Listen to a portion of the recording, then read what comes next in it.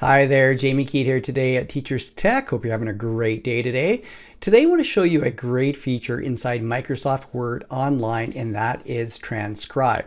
Now, just as a quick example, what you do is upload an audio file, let's say an interview, just like I did on the side. I upload a M4A file from my iPhone, and then it was able just to pull out the words and understand that there's different speakers, and then you can put it all through to Microsoft Word to edit how you want.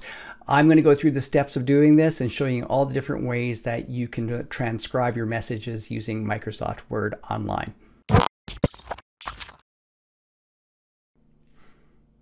To access this feature I'm about to show you, you need to make sure that you either have an Office 365 account or you're part of an education or corporation that's using it. I'm going to go get signed in here just to my Office Online because I'm going to go to Microsoft Online.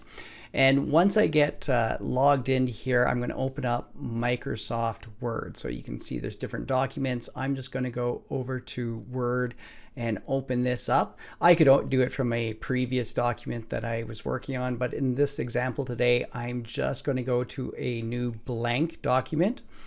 And when the new blank document opens up, where you're going to find this feature is if you just look over to the right, you'll see Dictate. Now, don't get confused between Dictate and Transcribe, because Dictate is something that we've had for a while with different application editors. If we click it, we allow our microphone and we can start talking away, and it will just take our voice and put it into the document. So it's a great feature. I'll just turn that off. It's a great feature to have. But that's not what this is that I'm showing you today.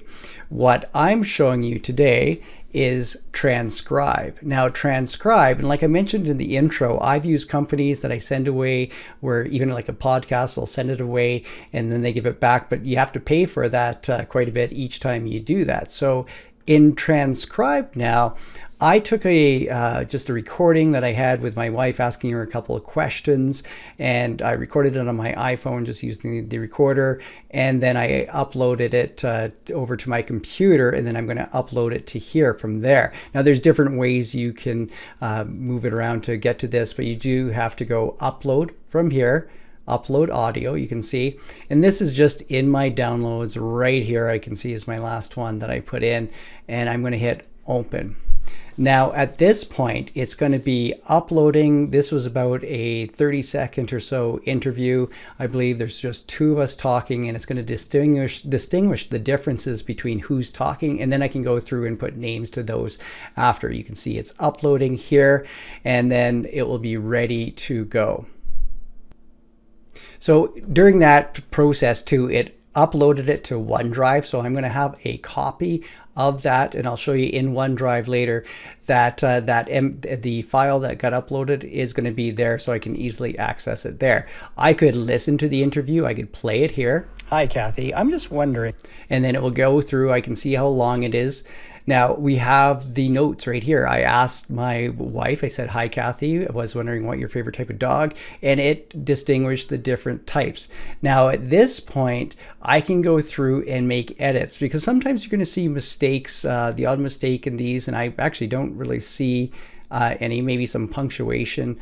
But if I go through and I could hit edit the transcript in here, I could edit at this point, or I could put it into the document to edit it too. But I can give names. So if I knew this was me, and I could add the question mark here, but I'll just hit there, and you can see how I can go through and start to edit the speakers. And I knew this was Kathy, and I'll go through and just make a few adjustments here. And this was me again. And this is what I really like, is how it breaks down this at different points, and you can go through and you have your different speakers in there that you can name, even if you had more. Now at this point, if I hover over, you can see where the edit was through here. I could add it individually to my document like this. If I click here and it goes over, and I can go, so if there's one big chunk maybe that you've taken and you just want one part of it, you can put that into a document.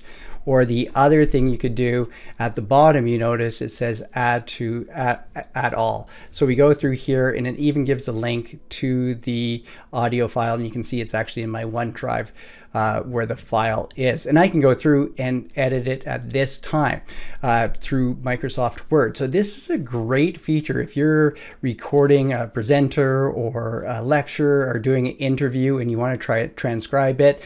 Bring it into Microsoft Word Online. It's not on your app that you'd have loaded up on your desktop yet, but here that's supposed to be coming. But it's a super fast way to do that. Now, I want to show you the other way that we can do this, and we can record right from it.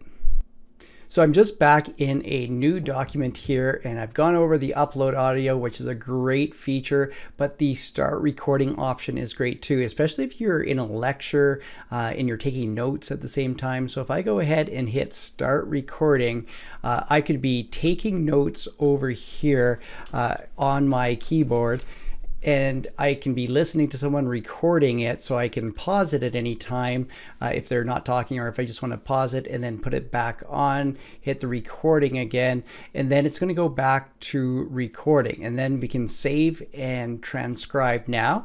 So it's going to upload this to OneDrive just like it did with the other audio file, and then we're going to have this new file where maybe it was the lecture going through, and you can see it's taking the notes here, and we can add them just like I showed you before. We can go through and do all the same things with editing. So I think this is a great feature inside Microsoft Word Online. Remember, it's not on the desktop app yet, but if you're using the online, take advantage of this for transcribing long, maybe even a podcast or different things that you need chunks out, and you can put it into Microsoft Word and edit from there. And as I mentioned before, all your audio files will be in OneDrive. So if I just go up to here to see all the apps, you notice OneDrive. I'm going to go inside of there, and you have a folder that got created called Transcribe files. So I'm just going to open this up, and these are the different files that I did today that got uploaded.